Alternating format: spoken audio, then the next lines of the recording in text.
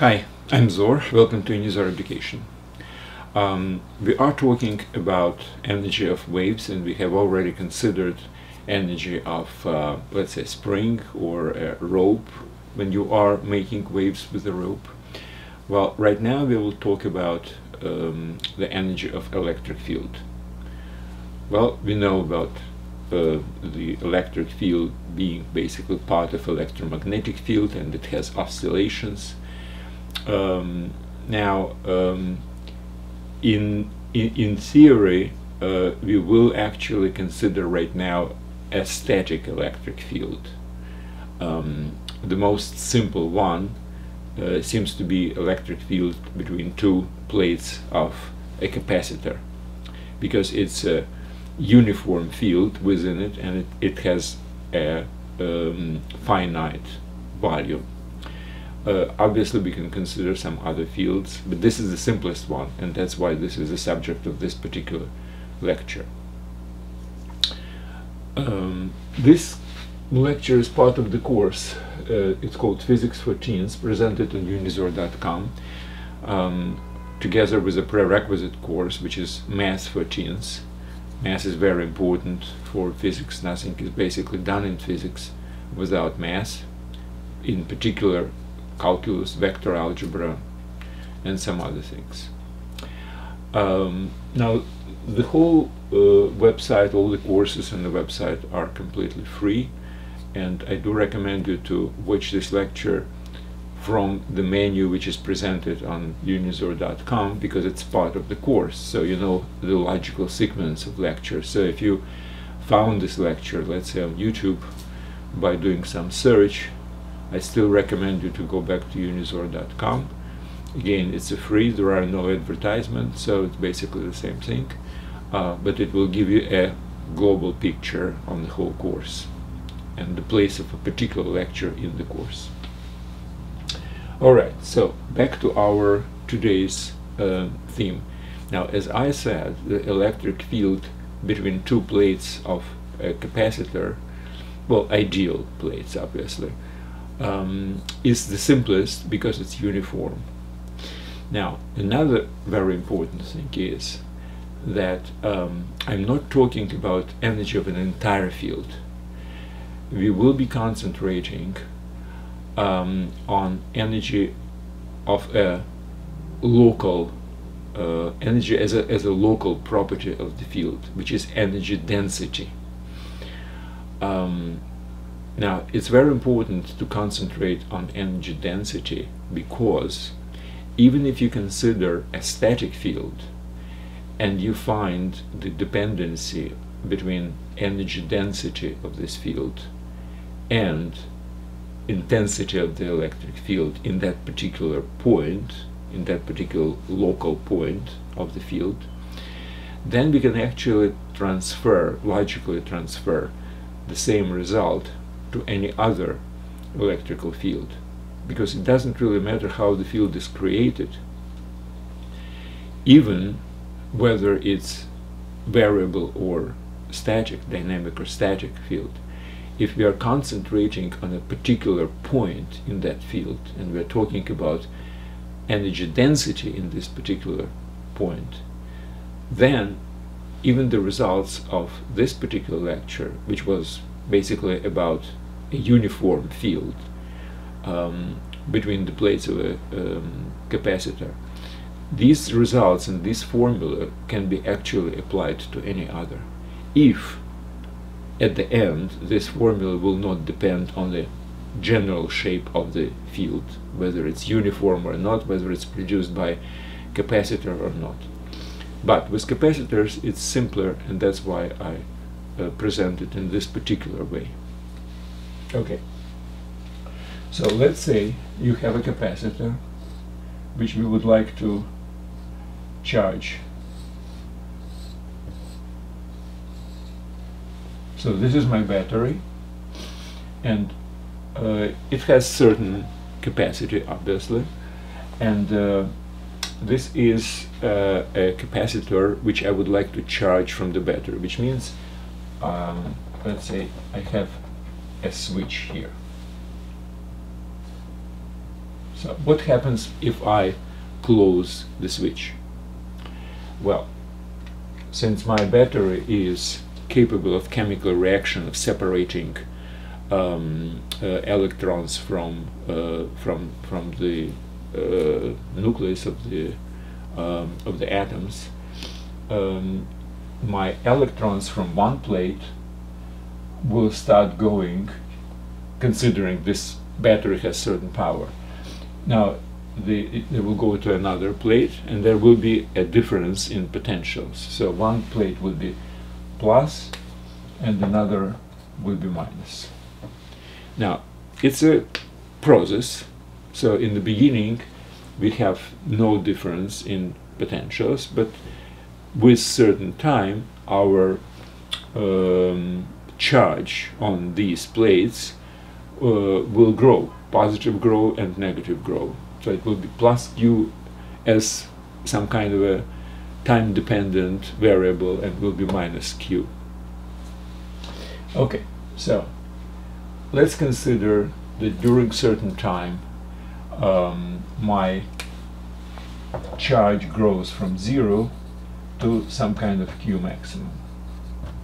Whatever the maximum, it doesn't really matter what is this maximum. It's some number. Not necessarily the real maximum this particular capacitor can be charged. It all depends on many different factors. So it grows. And Qmax is something where we would like to end. All right? Now, obviously, whenever we have plus and minus two charged, opposite charged plates, there will be a certain voltage between them. So the voltage also will grow from 0 to some kind of Vmax. All right. Now, what is voltage? The definition of the voltage is its amount of work, voltage between 2 points in electric field, let's say, or between 2 plates, or between two any points within the electric field. The voltage is amount of work which is needed to transfer unit of charge from one place to another. Now, if it goes against the field, let's say you have plus and minus, and you would like actually to separate plus from plus, to go to minus. I mean, that means that we have to do the job.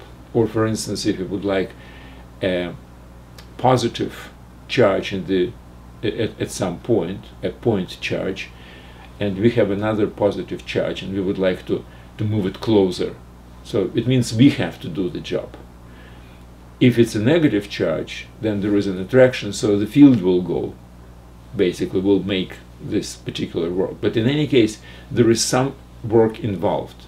Now, in this particular case, to separate these two charges, in the beginning it was 0, which means it was the same number of electrons and nuclei on the same plate.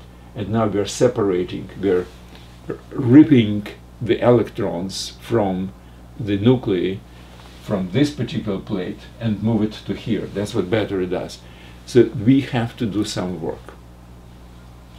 Now, what actually this work depends on? Well, if there is already some kind of a voltage between these, some kind of a voltage V, then to bring a unit of charge from here to here, the battery should do some work, which is amount quantitatively equal to V. So it's V times 1 coulomb, if you wish. Coulomb is measure of the charge. Now, but V is changing. So what we were doing is we will have an infinitesimal amount of charge and transfer it to this. So what happens then?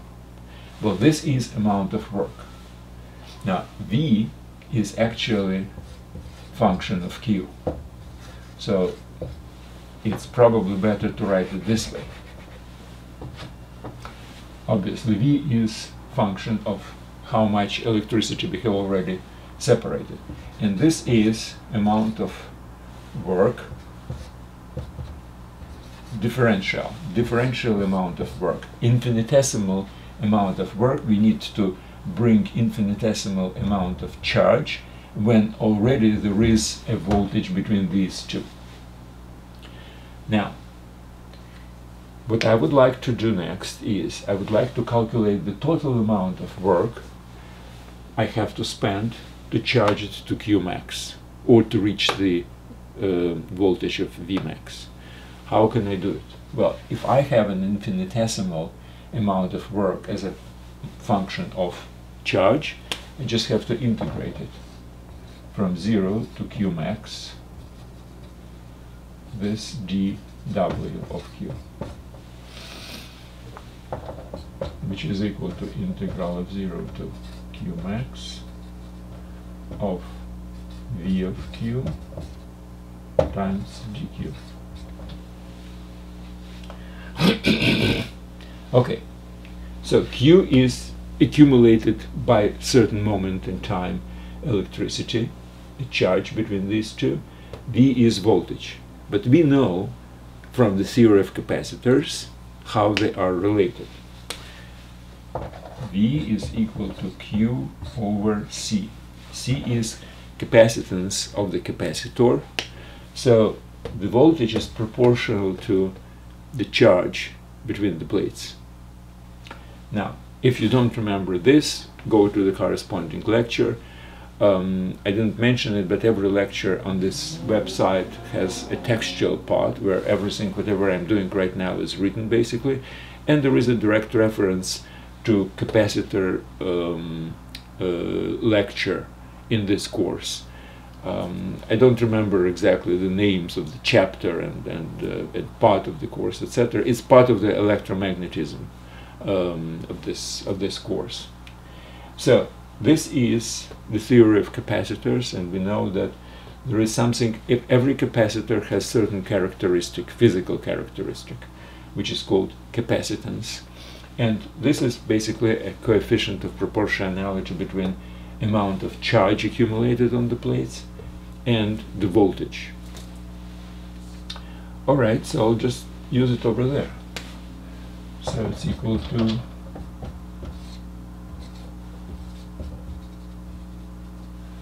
so I have Q divided by C dq. Okay, this is a simple integral, and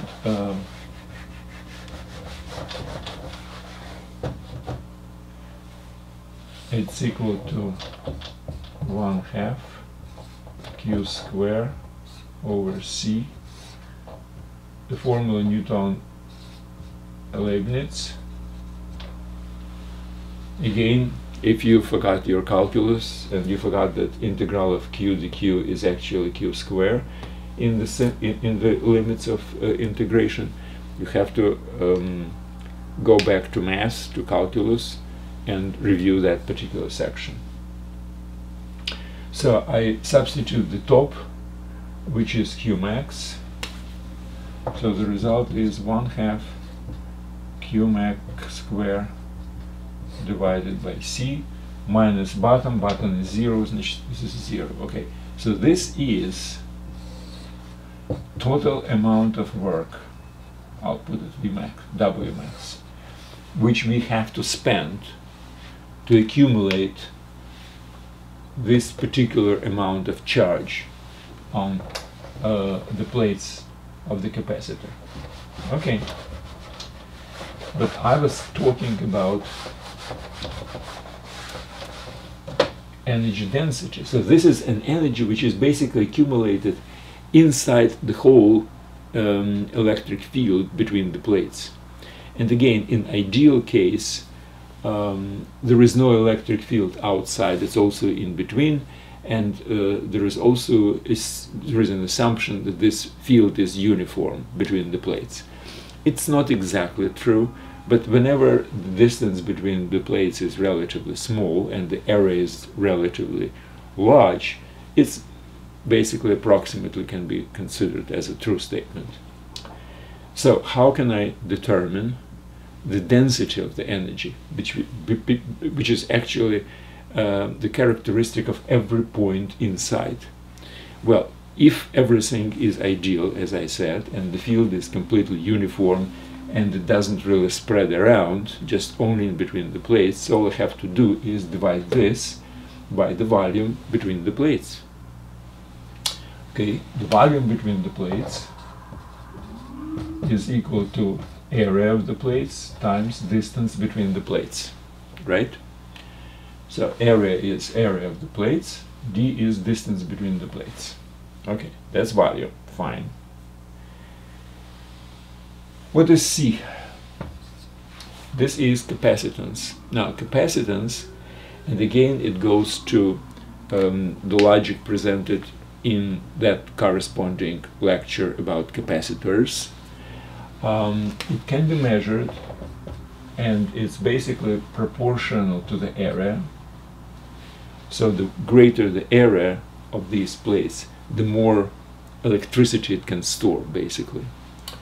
It's inversely proportional to the distance, which means the smaller the distance between the plates, the greater electricity can be accumulated.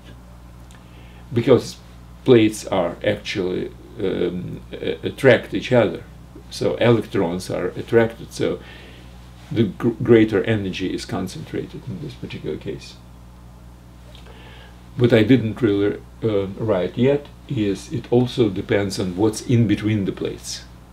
Vacuum is one thing, glass is another thing, paper is still another thing, and they actually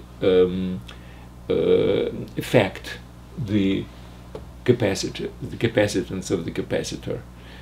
The more insulated, so to speak, this medium between the plates is, the greater amount of electricity you can accumulate without basically having some kind of a sparkle between them, which basically discharge all the electrons. So we need the greater insulation ability of the medium, the better. And what's the best is? Vacuum is the best. Okay.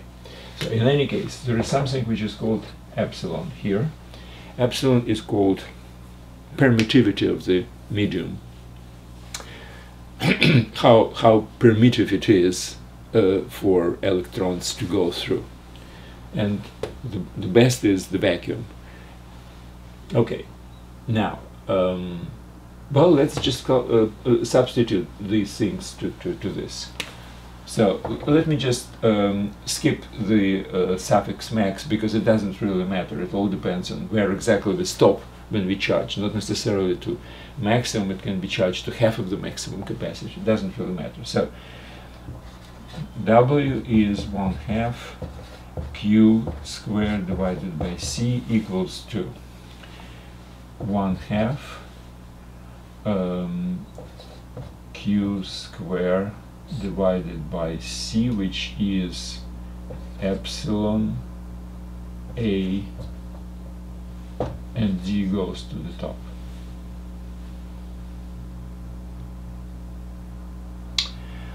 Okay,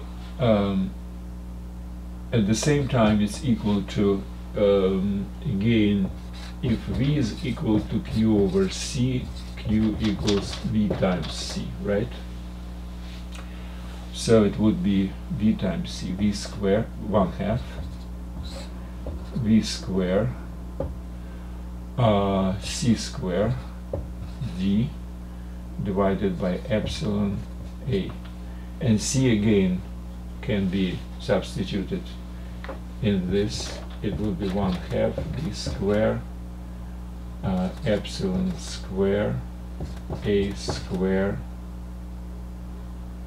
divided by D squared epsilon squared. That's C squared. Okay, and then we do have epsilon A and D, right?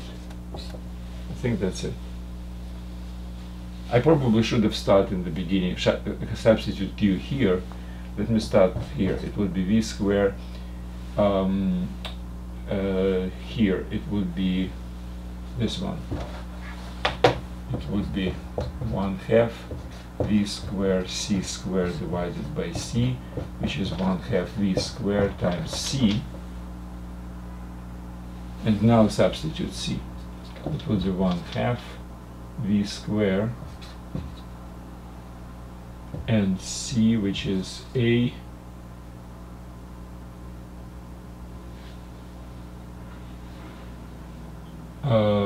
epsilon a divided by d. Right. Is it the same thing? A square d square epsilon square. Yes, it's the same thing. So this is my formula. Okay, let's write it down somewhere here, and then we will talk about density. So this is the total amount of work. W equals 1/2 v squared epsilon a divided by d. So this is the total amount of work which we have spent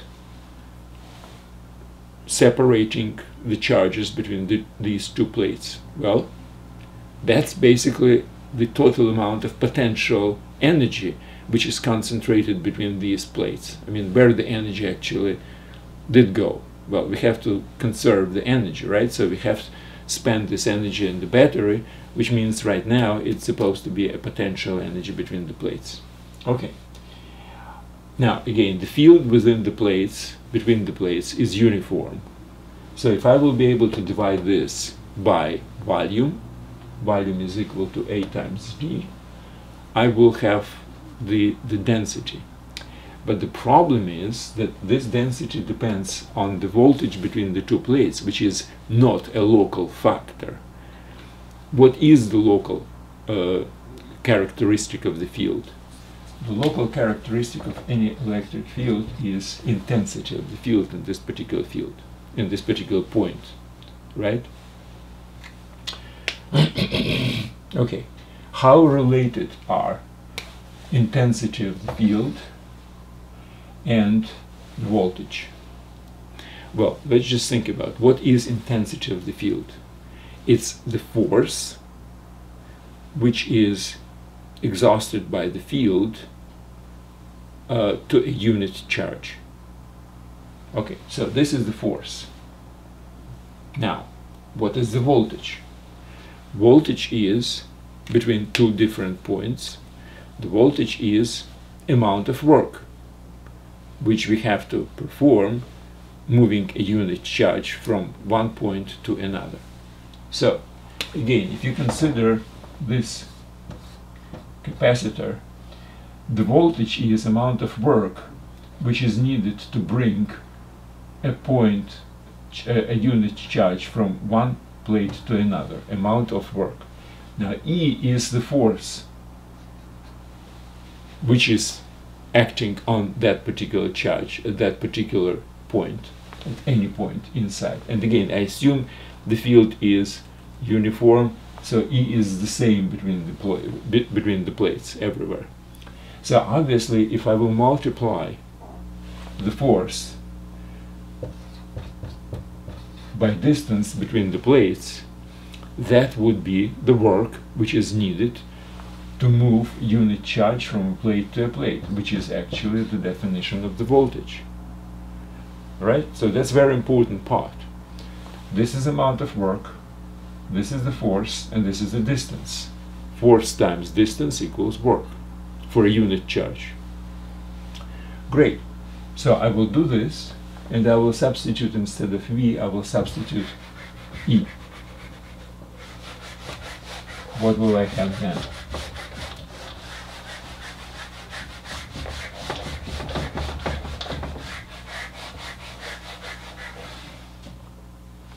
I will have amount of work is equal 1/2 V square, which is E square D square, times epsilon times A divided by D.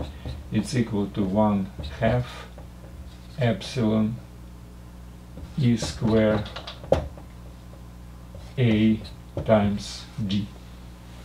D square and d are canceling each other. And what is this? That's volume. So if I will divide W by volume, I will have 1 square epsilon E square. So a local characteristic of the field, intensity of the field, which is the force acting in that particular point of the field onto a unit charge, is the only participating, epsilon is a constant, right? So it's the only participating variable which characterizes a local property of the electric field, because this is a function of every point, because it's a vector field. E is vector field. At any point it's a vector, the force acting on a unit charge. So that's how we have calculated the density of the energy between two plates and expressed it through a local characteristic of the electric field. Now, whether this particular field, in this case it's between the plates, is performed, is created by the capacitor, or maybe the electric field is created by some kind of a point charge and we are on some distance from it. There is an electric field, there is a Coulomb's law which basically guides how it's done. It's basically, again, since everything is dependent, energy density is dependent only on a local characteristic, which is intensity of the field in that particular point, it doesn't matter how we created that field, with a capacitor or with a point charge or with something else. So this is a universal formula. Now, if it's a vacuum, then it's epsilon zero. If it's some kind of a medium, it's just epsilon, which is usually measured as epsilon relative to vacuum. So this is the vacuum, and this is a multiplier by which we multiply the vacuum's permittivity to get the particular medium permittivity. But in any case, that's what it is here. And if the field is in the vacuum, electric field is in the vacuum, then this is just epsilon zero. For vacuum, epsilon r relative is equal to 1 of this. Okay, that's it. I recommend you to read the notes for this lecture. They are basically the same thing which I did right now, but once more, kind of a repetition is always helpful. Well, other than that, good luck. Thank you. Bye-bye.